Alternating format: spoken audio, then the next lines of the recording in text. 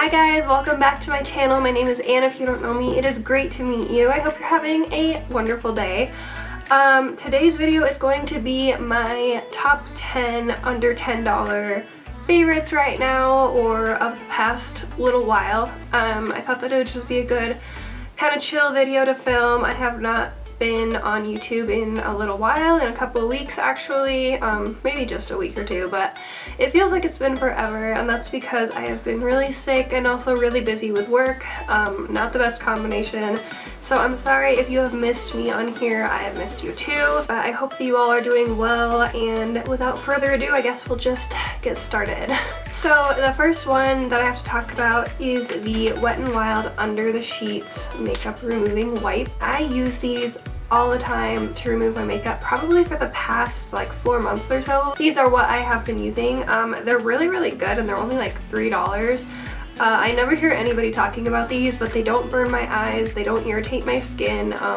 They're actually very gentle for me, and I have pretty sensitive skin, so it's always really surprising to find something that's so affordable that works for me, especially with it when it comes to removing makeup. So definitely recommend giving these a try if you haven't yet, or at least get them to remove swatches because they are really good for that as well. Sorry, this brush is a little dirty, but this is the e.l.f. foundation brush, and I actually really like this.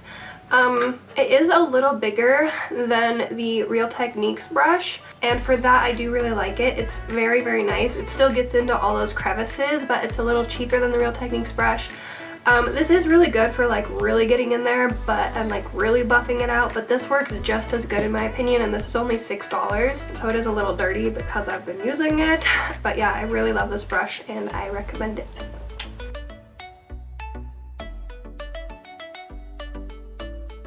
Next up, I have not heard anybody really talk about this blush except for in BoxyCharm videos. This is the Note Cosmetics Desert Rose blush, and it's so nice.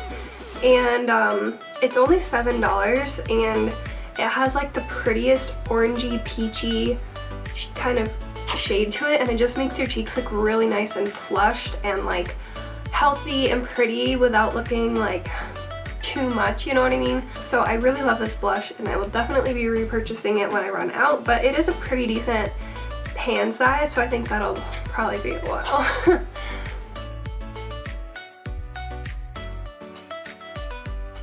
Next up, I have never really heard anybody talk about this. This is the e.l.f. Fiji Matte Bronzer and Blush Duo, and it looks like this. This is actually a really good bronzer shade, and I also really like this blush shade as well, and I do like that they are both matte. As far as I know, all of the other ones that I know that they have shimmer in them, which I'm not the biggest fan of, but this is like probably $5, and it's really good. It's also really great for traveling. I take this with me everywhere, and they're just really good shades. And the shade in here is actually a little similar to the Desert Rose shade, except that it's not quite as pigmented, and it's a little more pink. So if you want to compare the two, I don't know if you guys can see these swatches, but figured I would try.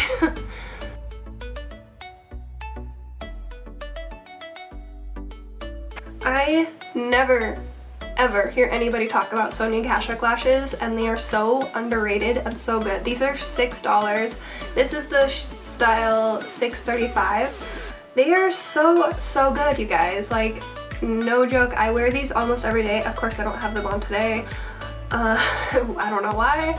I normally do. I have like 2 pairs already that I'm like using currently, like switching out between.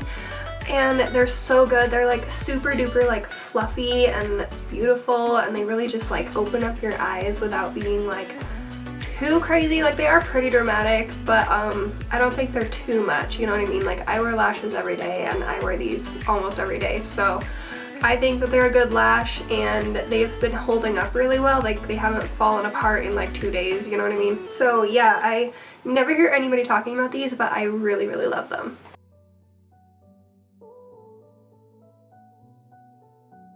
I actually have a concealer to talk about, and I have mentioned this maybe once in a past video. This is the Ulta Beauty Full Coverage Liquid Concealer. I believe this retails for $9. I just picked it up because I was like needing a new concealer, and I was like, what the heck, like it did have pretty good reviews. I've never tried anything from Ulta Beauty, so this was kind of like going out on a limb, but it's a really good concealer. It's super duper creamy and like full coverage. I've never had a concealer that like I don't have to set, and then for some reason with this one I was just like, you know what, I'm just gonna try and not set it, see how it goes. It lasted the whole day and it looked really good at the end of the day, like considering, you know, like I was probably wearing it for 10 hours and it looked amazing. Like I have it on right now. I did set it. I feel like it does look a little better when you set it, but going without setting it doesn't really make like the biggest difference, you know what I mean? So yeah, I'm really happy that I picked this up. I got this in the shade Fair Neutral, which is kind of a warmish undertone to it, and I really love it. Next up, this is the Wet n Wild Retractable Brow Pencil. It has kind of one of those little like triangular tips to it, and I recently fell back in love with this. I was mostly using brow pomades, but I use this. I've been using this for the past couple of days, and I can get a really quick brow with this, and this is super duper affordable as well. It also has a spoolie on the other end in case you were wondering, so that's always useful to have. I have the shade Ash Brown. They have like 4, maybe 3 other shades, so not like a huge shade range unfortunately, but it is a really good brow pencil. I found that some are just like too dry and they won't go on, and like especially if you don't have a lot of eyebrow hairs that you need to compensate for, that can be an issue. But this is actually pretty creamy and it does go on pretty well and is buildable, which I love.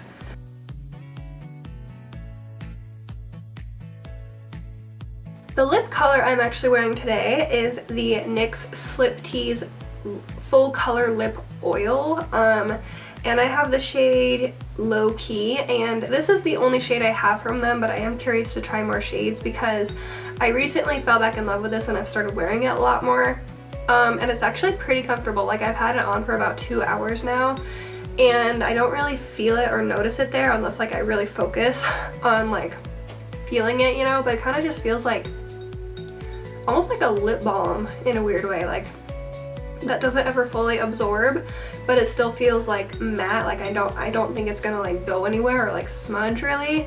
I don't know why it's called a lip oil, because it's pretty pigmented and it's not anything like their actual lip oil, which is super hydrating. So I do really want to try out more shades from this particular Slip Tease line. This has been a success and I would recommend it.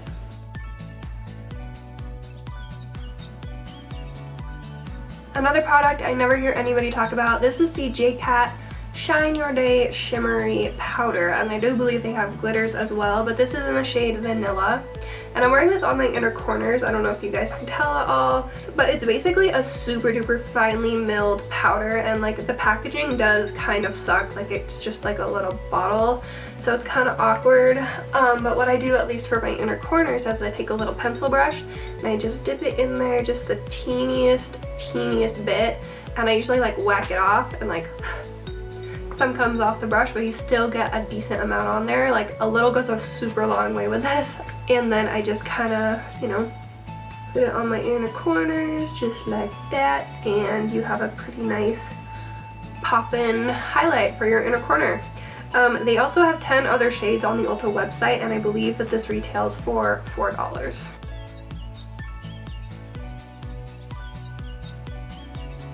Last but not least, this is the Essence Metal Shock eyeshadow, and I never hear anybody talk about these. Again, like a lot of these I don't feel like people talk about nearly enough. They're super underrated, but I love this so much. It's super duper pretty. This is in the shade 02 Stars and Stories. It's so beautiful. It's like this kind of pinky, I want to say like a rose pink. I'm really bad at describing shades, okay? It's this really pretty shimmery rosy pink kind of glitter, and you put it on your eye, and I kind of like keep my eyes a little bit closed so that way it can dry, but then after that it doesn't budge, it doesn't go anywhere. They have other colors on the Ulta website as well, and they're all super duper pretty. This is the only one I've tried so far, but it's so affordable and I don't know why I haven't gotten more yet.